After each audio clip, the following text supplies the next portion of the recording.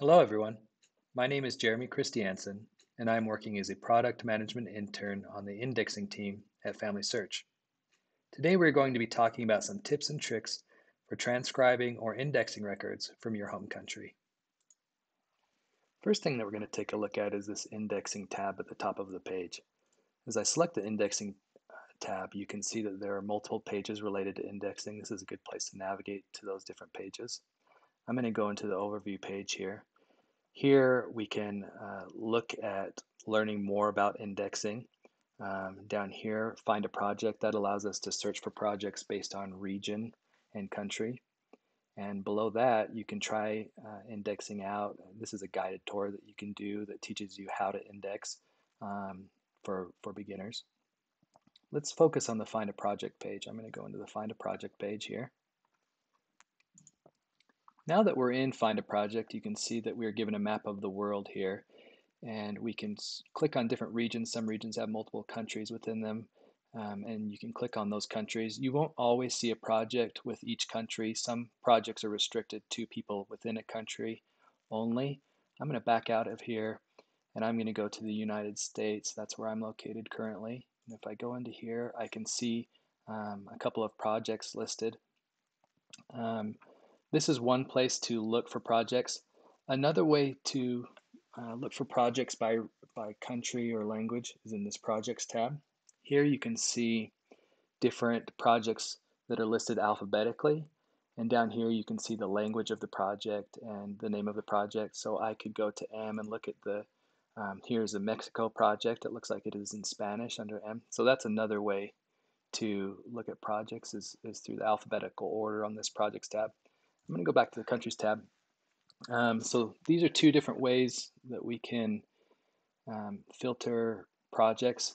The best way to find projects is by going to the web indexing page. So web indexing, we can get there by this tab up here. This is a menu that we get if we're already on an indexing page. So we can go to web indexing here, or you can get to it from the drop down here and go into web indexing. So I'm going to go into web indexing here.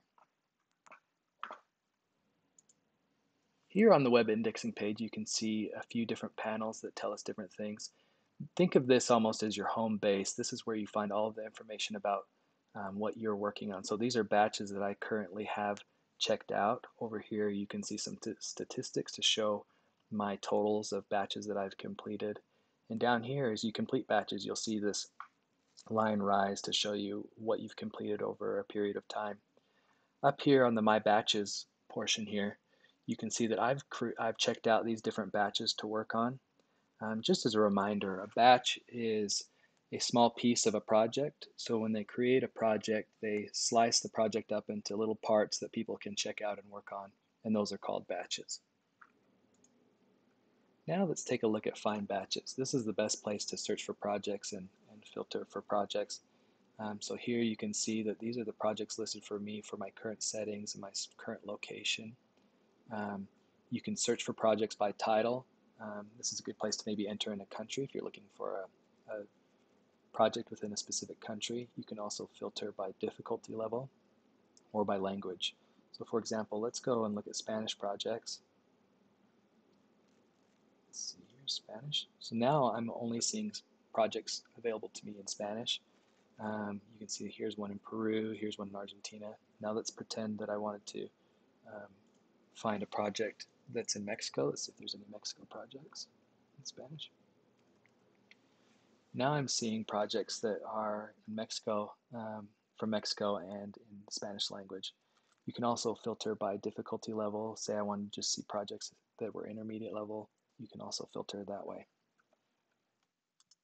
Now that we've talked about how to filter through projects based on the name of the project or the country that the project is from, and also by difficulty level and language, I want to talk about some tips and tricks that are useful while you're actually indexing. So I'm going to reset the filters here and check out a batch. As you can see, I have the option to index and review a batch from some of these projects.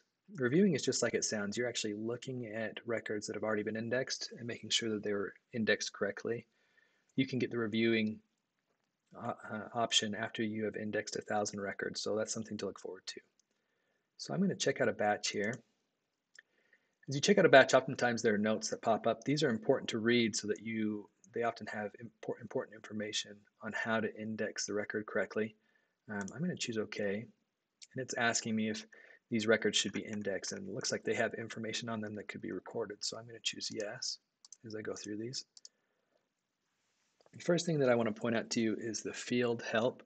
So each of these fields, as you're in the field, you'll see this little question mark icon here. As you click this, this will give you specific instructions on how to accurately record information in the field. This is something that you want to check out on every field as you start to index a batch. This has vital information for you to index accurately.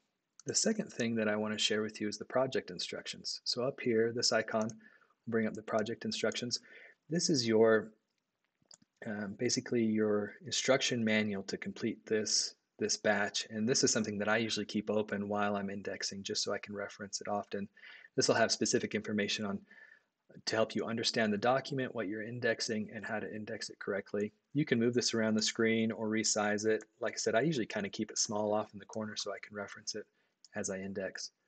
The last thing that I want to show you is how to share a batch. So up here, this icon, you can click on this icon and you can copy this information down. This copies a batch link that you can send to someone, and you can send the batch to someone and they can actually open the batch and look at it with you. So they cannot edit the batch since you already have it checked out, but they can help you read information and maybe give you a little bit of support help. So if I couldn't read this name, maybe I could send it to a friend who indexes and they could help me decipher this handwriting. Another way to do it, so you can access that from this icon, or you could just copy the URL and send it to someone. So those are a few little tricks that I just wanted to share with you while you're indexing. Thanks for joining us today, and hope you continue to have a good experience at this year's RootsTech. Have a good one. See ya.